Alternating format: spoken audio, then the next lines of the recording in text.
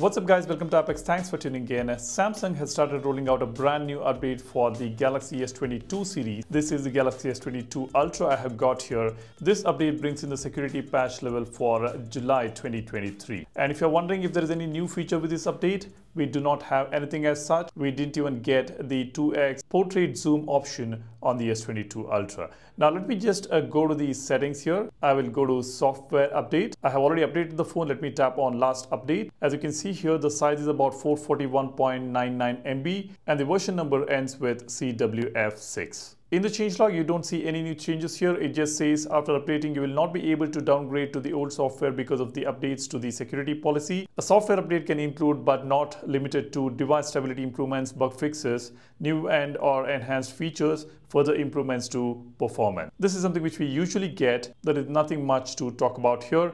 We don't have any new feature. But as far as the stability of the device is concerned, the device is performing pretty well. Even before this update, I did not have any issues as such. It is running very smoothly. Now, as far as the battery life is concerned, this phone is doing good in that area as well.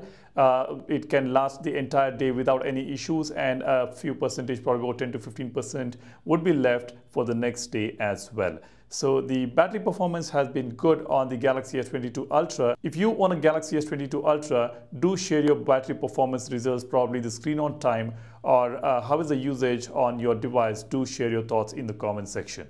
Now coming back to the update, as far as the animations are concerned, there is no change as such, there is no improvement as such. The animations are pretty good, it's smooth as it was before. However, on the Galaxy S23 Ultra, with the recent June update, a lot of things changed. The animation and stability did change on the S23 Ultra, and we did get a brand new feature as well on this device. Samsung did push an all new feature for this phone. That is the 2x portrait option. As you can see here, we've got 2x portrait, and if you're wondering whether we have got this on the S22 Ultra, we haven't got this option. Let me open camera here. I will show you the portrait mode here. As you can see, it just has 1x and 3x, and we are already on July security patch or the July update. So I don't see this feature dropping on the S23 Ultra. It seems like this is exclusively available for the S23 series. That's a bummer. I feel Samsung should provide this 2x portrait zoom option as well on this Galaxy S23 Ultra. That is all about the update. If you have already received the update, do share your thoughts about it. Do let me know your experience in terms of battery, stability improvements,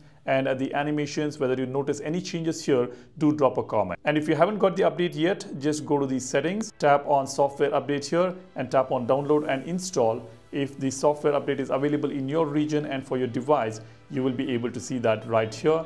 Now, since I've already updated it, it says security patch level for July 2023. That's all I want to share with you guys. That's the latest update we have got on the S22 series. Thanks for watching. If you haven't subscribed to the channel already, go ahead, hit the subscribe button and become a part of Apex community to know your phone better, and give this video a like if you find it useful. Thanks for watching. My name is Salian signing off. Cheers. Bye-bye.